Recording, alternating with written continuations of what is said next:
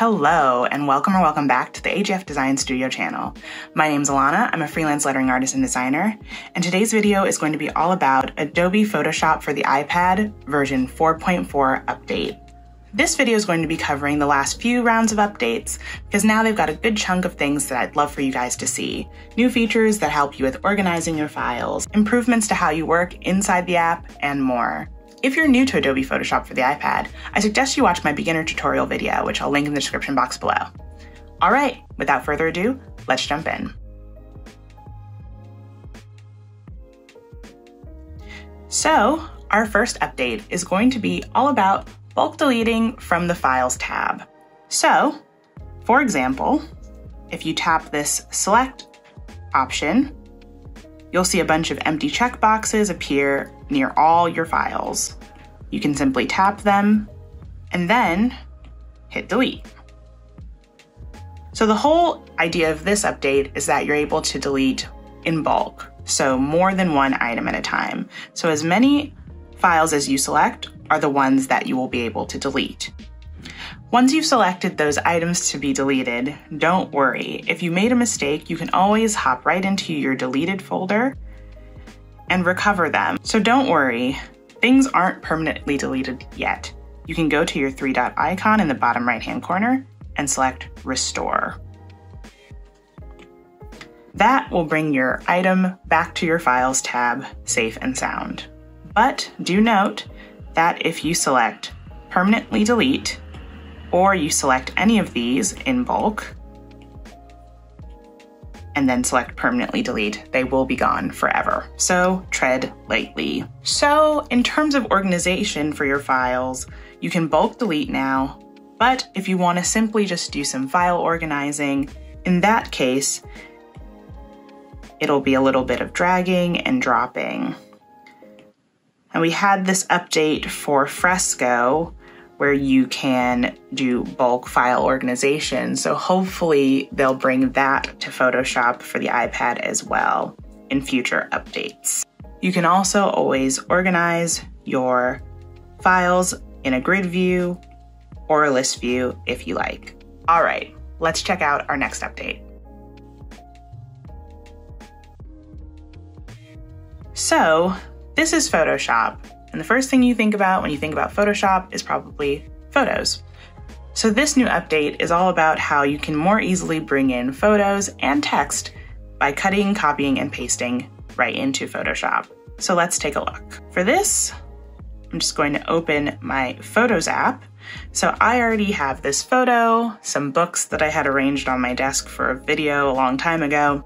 Both the iPad and iPhone have this feature where you can copy parts of your image and paste them, and it'll basically sort of extract them and mask them for you. So all you need to do is tap your image and you'll see copy. So that was a little tap and hold. I'm just gonna hit copy. Then I'm just gonna switch back to Photoshop here. I'm going to tap my layer, hit my three-dot icon, and I'm just gonna hit paste.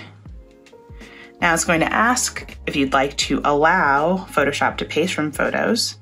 So I'm gonna hit allow paste. So I'm just gonna need to resize this a bit because I guess that was a really big photo. But now I've got the books from that photo completely extracted, and I was able to paste it right into Photoshop. This is pretty cool. It does some of the legwork for you. It removed that table background from the image for me, so I didn't have to do it myself. But let's take a look at what those edges look like. I'm just gonna throw some color back here. It's pretty clean. You know, you lose a little bit of detail, but not much, not very much. So I'd say that was a pretty successful copy and paste. So yeah, I encourage you to use this like crazy. This is really insane, actually. So now we're going to do this again, but with text, because it's for photos and for text. So we're just gonna go back to that photo. And you can do this with any photo. You can just copy a portion of text that appears in the image. And then I'm just going to use my text tool. And I'm just gonna paste.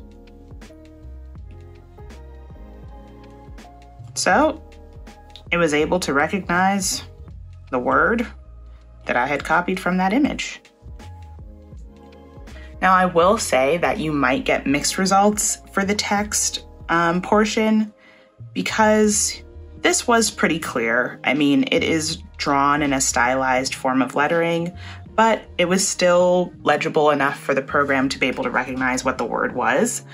I do sometimes get that the text might not be clear enough. It might be a low quality photo, or the styling of the lettering or the wording might just be too strange for the program to recognize. So do sort of have that in mind, that it won't be perfect every single time, but this is really cool. And again, it's just like doing a little bit of that legwork for you and making things that much simpler. So now you can get to photo editing and adding text and all these things that much faster in Photoshop for the iPad. You could always choose to leave your text as a vector that's editable. You could always flatten it so that you can start making kind of crazy adjustments to it and sort of editing it in interesting ways, but that's totally up to you. But there's a lot of options here. Again, if you're not familiar with Adobe Photoshop for the iPad, I highly encourage you to check out my beginner video, which is linked in the description box below. But we are not done yet. Let's check out our next update.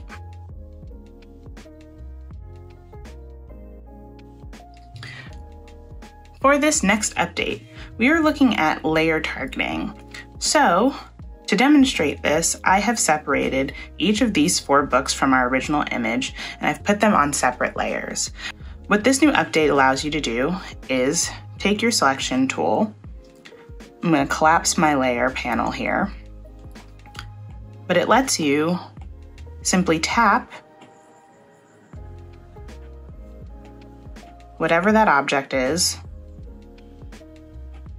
and have control over it just by tapping it. And I collapsed the layer panel to show you that because I'm not tapping anything on the layer panel here. I'm simply tapping the image. It's starting to select and identify each layer independently without me having to go over to the layers panel.